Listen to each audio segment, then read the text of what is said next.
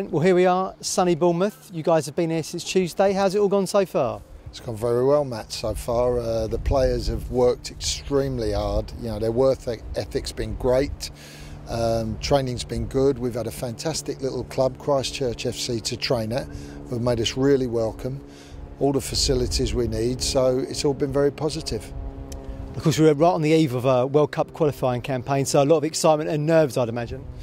Well, hopefully not too many nerves, you know, and expectancy, yes, but not too many nerves because we want to give of our best and show our best. But it's an exciting time, you know. Those people that have been to World Cups before know what a wonderful experience it is, and we want to make sure we get to the next one. And do you think it's something that the girls want to prove after the Euros? We all know how disappointing that was, but sort of a clean slate and a new tournament ahead of us. Well, I think any time you have disappointments, whether it be players or staff, the first thing you do is you look to yourself. What could you have done better? And that applies to all of us. Once you've worked that out, then you come back, I think, with renewed vigour.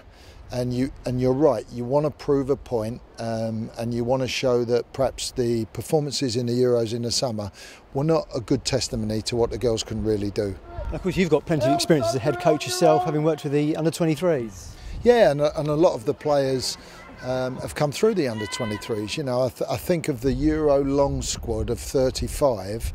I think I'm right in saying 29 have played for the under-21s or under-23s as it is now.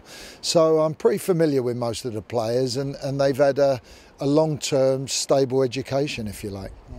And of course, that's a benefit for them, isn't it, and yourself, that you all kind of know each other already? Well, that can sometimes be a benefit and sometimes be purgatory.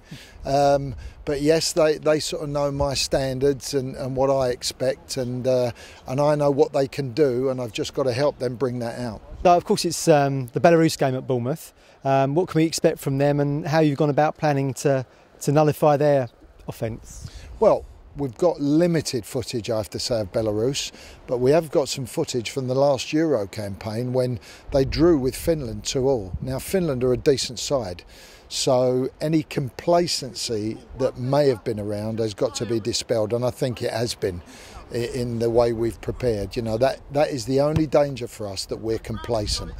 And I and the staff and all the players are working towards making sure that doesn't happen. So we're going to play what we think is our normal game, and hopefully that'll be enough to win the game.